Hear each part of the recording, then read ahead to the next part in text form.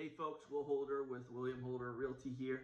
Hey, I had a great conversation with some really good friends of mine, some old neighbors. They were over, and we were just talking about, moving up, finding a bigger home, things like that.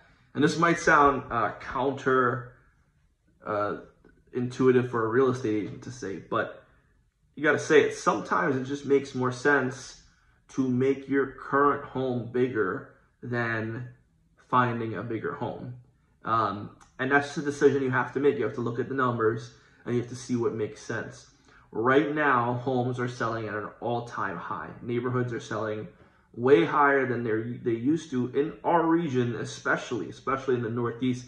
I posted something about this recently, that homes in the Northeast are selling for significantly more than they would have, and they're going off the market a lot faster than they would have because of low inventory. There's no homes to sell.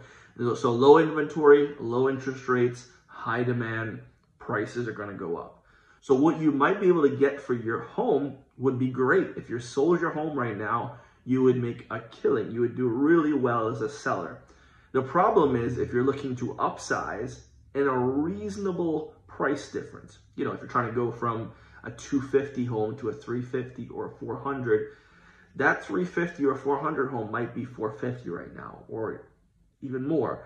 The home, that 3-bedroom to that 4-bedroom might be a lot more expensive than you want to pay towards a home, and that's okay. That's just something you have to make a decision with based on your finances. So if you're sitting down and you're looking at your home and you're thinking, I love my home, I love my neighborhood, but I need more space for me, for my family, for whatever reason, it's not the worst idea to start looking at potentially what a renovation can cost you. I'm not a contractor. I have no interest in telling you to add to your home or whatever it is. But if values in your home, in your neighborhood, are going up naturally based on the demand for homes right now, that means if you made your home bigger than the average home in the neighborhood, your value will sustain it. If you're a homeowner and you've been in your home 7, 8, 10, 15, 20 years, not that you just moved in 2-3 years ago, but you've been there a while and you've paid down the equity in the home and you've made some, an investment in yourself by paying down that equity. Now you can say, okay, my 3-bedroom home, if I sold it today, I might get 225, 230, 240. It depends on the neighborhood you're in. Some neighborhoods that's 400,000, some neighborhoods that's 150, some neighborhoods that's 250, 300. But you look at the homes that are larger, that are selling for the 4-bedroom homes, they're selling 450. Well, why spend $450,000 on that home when you could do a renovation? You can build the value into your current home, and you can stay there and be happy. You make it the way you want to make it. You make the home the way you want to make it.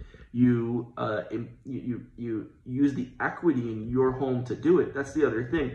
You're saying, Will, that's great. $100,000 renovation. How am I going to do that? There's great loan products out there for that. There's a 203K mortgage that you could use the own equity in your home to do that refinance. If you've paid down your mortgage enough, get a home equity loan. Interest rates are super low right now. Do a cash out refinance. Go to your lenders and say, hey, I have all this equity. I plan on doing this work to my home.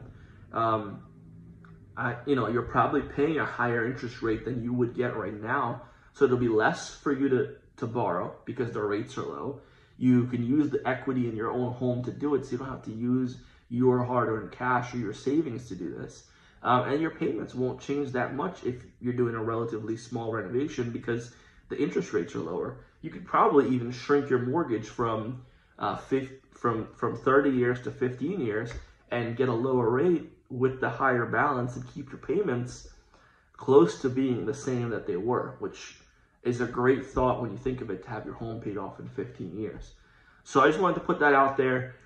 I've been talking to a lot of people, and right now it might not be the time to sell if you don't have that perfect option or that perfect option is out of reach. Right now might be the time to cash in on your own equity, the equity you've worked hard to build in your home, to do a renovation and make your home even better. If you have any questions, if you even want me to run comparables to show you that makes sense for your market, I'm happy to do so. Feel free to reach out, 484-744-4053. Thank you.